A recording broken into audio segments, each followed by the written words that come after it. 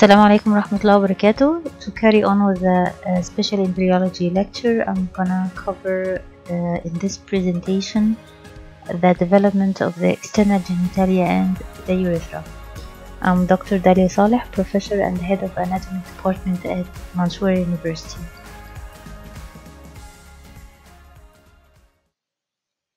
The objectives of my presentation will be we will talk a little bit about the development of the urogenital sinus and its division and its derivative.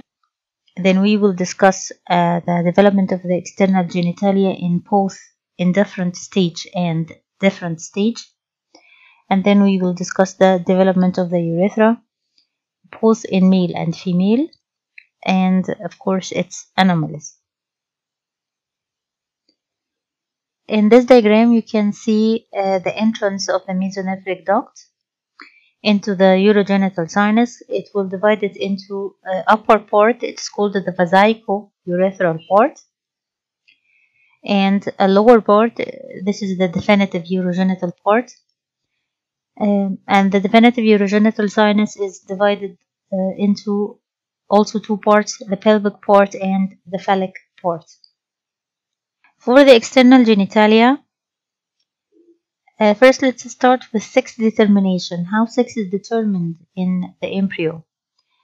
In the beginning we have the genetic sex. This of course occurs at the time of fertilization. If a sperm carries Y chromosome fertilize the egg, then the embryo or the zygote that will result is XY, means that he will be a male.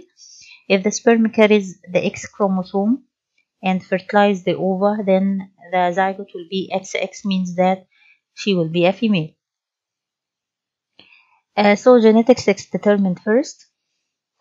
Then, according to the absence or presence of the Y chromosome, the gonadal sex is determined. Meaning that if this embryo carries the Y chromosome, then the gonad will develop into testicles. And if there is no Y chromosome, then the default of development of the gonad will be ovaries. After the gonadal sex, later on, the phenotypic sex or the appearance, the outer appearance, either in the external genitalia or internal genitalia, determined later on. And this is because of the hormone secreted from this developing gonad. Of course, if the developing gonad is testis, then the hormone will be testosterone. It will affect both the internal structures of the male to develop into male duct system. Also, it will affect the external genitalia to develop into male side. And if the developed gonad is already ova, then there is no testosterone. Then the default of both the internal genitalia and the external genitalia will be towards the female side. In the indifferent stage in the formation of the external genitalia, the cloacal membrane will be surrounded by a fold of mesoderm. It's called the cloacal fold. These two folds will meet anteriorly and form the genital tubercle. Also, the urorectal septum, while it divides the cloaca into dorsal anorectal part and ventral urogenital part, it will also divide the cloacal membrane into anal membrane and urogenital membrane. It will also divide the cloacal fold into two folds: urethral fold and anal folds. A genital swelling is formed lateral to the urethral fold. So this is what we got in the indifferent stage. You have the cloacal membrane divided into two membranes, urogenital and anal. We have the cloacal fold divided into two folds, urethral fold and anal folds. The two urethral folds meet anteriorly to form the genital tubercle, and on each side of the urethral fold we have the two genital swellings. For the different stage, we have both in male and female. This is the genital tubercle. These are the two urethral folds. This is the anal fold, and these are the genital swellings. This is in female. The same looks here in male: genital tubercle, urethral folds, anal fold, and genital swellings. So what happens? For the genital tubercle, it will grow and form the penis, while in the female it will remain small and form the clitoris. For the two urethral folds, in male they will fuse and form the male urethra or penile urethra. And you can see the wave here that represents the fusion of the urethral folds together.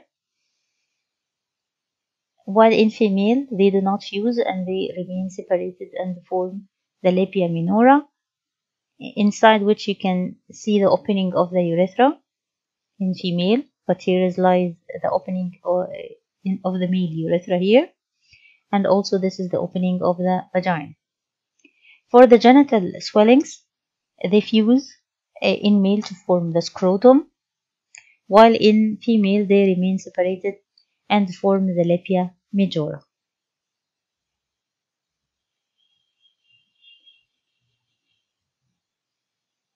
Now, what about the development of the urethra? Let's revise the anatomy of the urethra first. The urethra in the male is formed of the prostatic part, which passes inside the prostate, and the membranous urethra, which passes in the perineal pouches, and then the penile urethra, which passes inside the penis.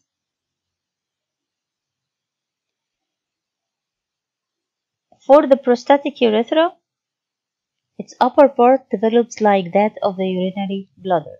So its anterior wall is derived from the vesico-urethral part of the urogenital sinus, while its posterior wall, same like the trigone of the urinary bladder, comes from the mesonephric ducts, while its lower part originates or develops from the pelvic part of the urogenital sinus. Then the membranous urethra develops from the pelvic part of the definitive urogenital sinus, while the penile urethra mainly develops from the phallic part of the definitive urogenital sinus. What happens in the penile urethra during development is that the urethral groove is bounded by the two urethral folds, like I have mentioned before. If we take a cross section in it like this, so this would be the urethral groove, and these are the two urethral folds. The endoderm of the groove will proliferate and form what's called the urethral plate, and then the two urethral folds will approximate to each other and fuse, forming the penile urethra. Look at the above diagram here. The two urethral folds approach and fuse together and form the penile urethra then. The distal end of the penile urethra, or the part that lies within the glans penis, is actually ectodermal in origin. So there is a solid cord of cells arise at the tip of the glans penis, which later on will be canalized, and the lumen of the urethra will be maintained.